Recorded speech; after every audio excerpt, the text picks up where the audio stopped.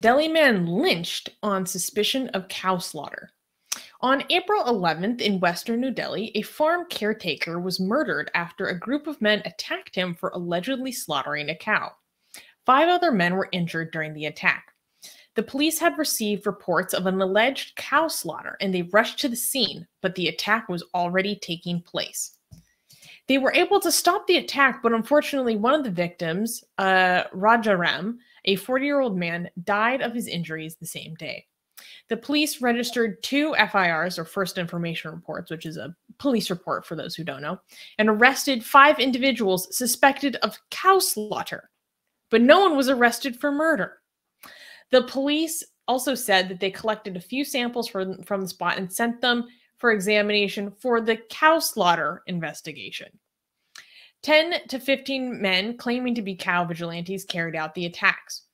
Jhaso Devi, Rajaram's wife, accused the attackers of spreading false rumors about her husband.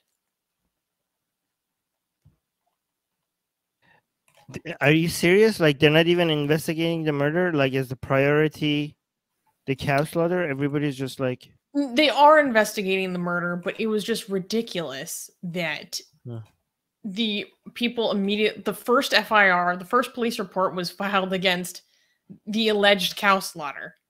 And then second, I think maybe it's unclear because I was looking into it. It doesn't seem like there's been like following arrests to my knowledge. Maybe they're waiting on an autopsy. I don't know. But all of the initial action that the police took was all first and foremost about the cow slaughter. Oh, and Bread of Life gave us a donation. Thank you for the $10, Bread of Life. Thank you for your weekly tithe. Thank you so much for that. Guys, these donations are better than Super Chat because the donations, YouTube doesn't take any cut. The Super Chats, YouTube takes a huge cut.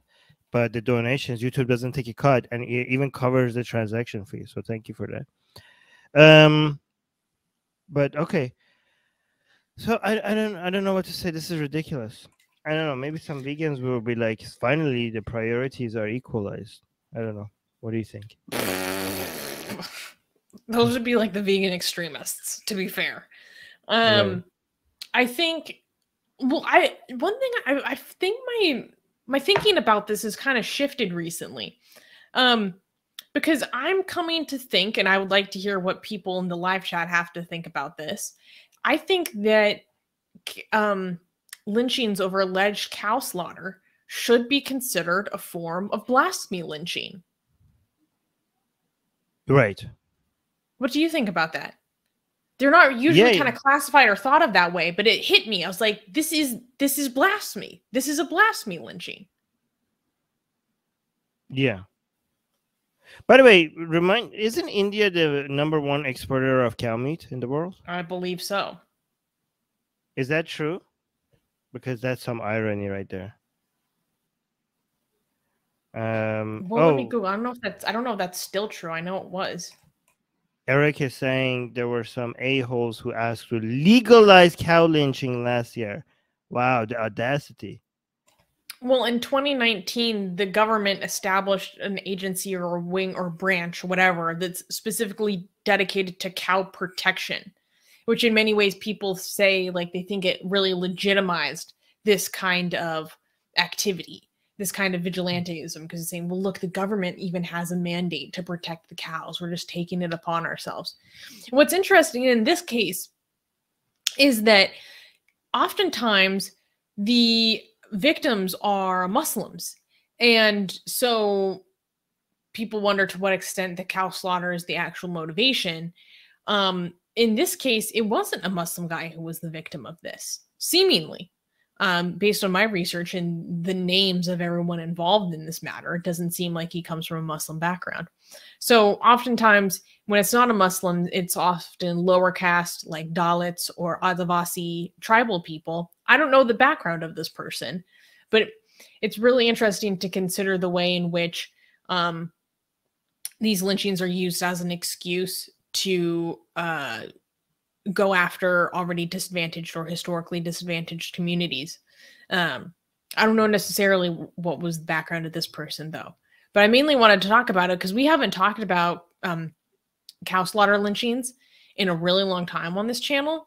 And it's something that happens way too often. It happens fairly frequently. It happens so frequently that I don't even really choose it to cover it on the news because it's like, oh, well, it's just another cow lynching. Like, what could we say about this? But then I realized, I was like, actually, we should be highlighting this.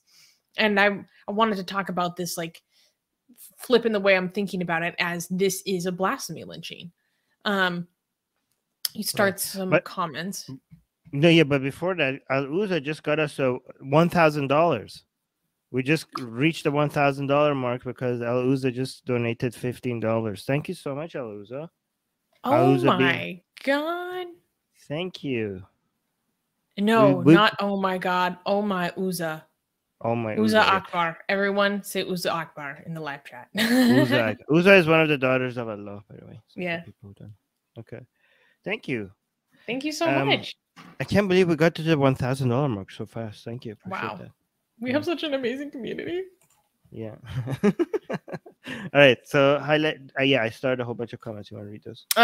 So Bulbul is kind of concurring with me, saying this is basically a blasphemy law, like Pakistan's model. Mere allegations are now enough.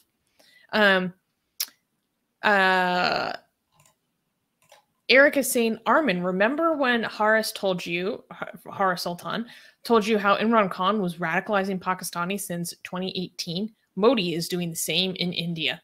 Man, when you look at the graphs for hate crimes in India, like, it is shocking what has happened since 2014. And Asian American is saying Atheist Republic is destroying gravestones blasphemous to people who practice ancestor worship. Oh. Huh. If it is, he's challenging you. He's challenging you. If it's treated as a shrine, it would certainly be desecration. I mean, it's not your own property, so that's vandalism. Wait, how is that? How is that challenging me? I don't understand. I wouldn't support someone doing this. He's trying to see whether or not we could just separate the crime. Like, would this be property damage crime, or because some people cherish it as something as part of their religion, and if they, no. So, Asian American, if you want to be consistent, you have to say, like, the people who take a revenge on somebody who destroyed the gravestone because it's their religion, then that would be a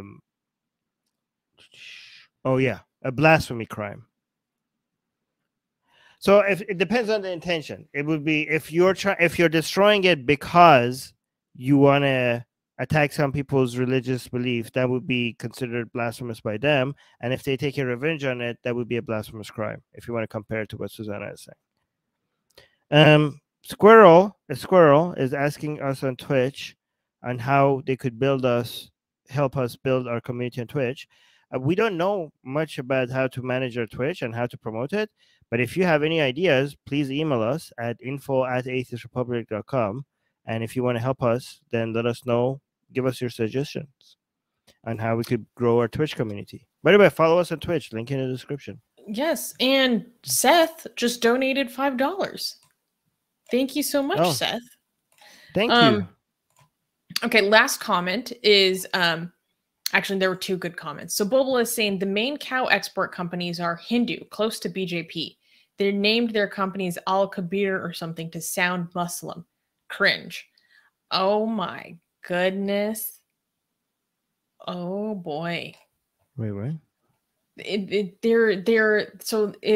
main cow exporters are Hindu, but they call their companies names that sound Islamic. To cover themselves?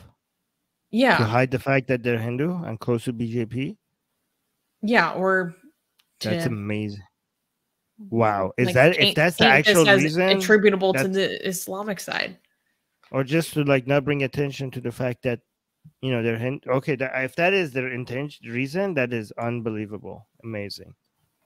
And this is an interesting comment from PK. PK is saying, I will say we have been an extremely tolerant society. I remember as a kid seeing cows being slaughtered right in the middle of the street by Muslims. Sad we have come to this. It's a very interesting perspective. Okay, that is freedom-wise. That's cool, but again, if you, I'm not in favor of slaughtering cows in the middle of a street. Yeah, I don't think that's sanitary. It's not sanitary, and it's also not. I mean, I'm not a vegan, okay, but if you want to kill cows, like do it in a factory where they have one of those things that, what is those thing called? The things, the guns, the electric, I don't know what it is called, right? There's something that they put right at the back of the head of the cow. I've seen I've seen that there's different ways that they kill the pigs and the cows in factory that is absolutely painless, right? The way that if you're doing it in the street, you're doing it cutting the neck with a knife way, which is, and letting it bleed, which is a very slow and painful death, right? It's really bad. I'm not in favor of defending animals' life, but I am in favor of defending them from pain. You know what I mean? So I don't want to endorse that in any way. Like it needs to be. I think there needs to be laws about the way you kill animals and to make sure that it's completely painless. Mm-hmm. Yeah. So Asian Americans saying it breaks the spine instantly. So you just drop dead without feeling anything. Wow. Oh, it's a stun gun. Yes, it's a stun gun. Yeah, that's what I said.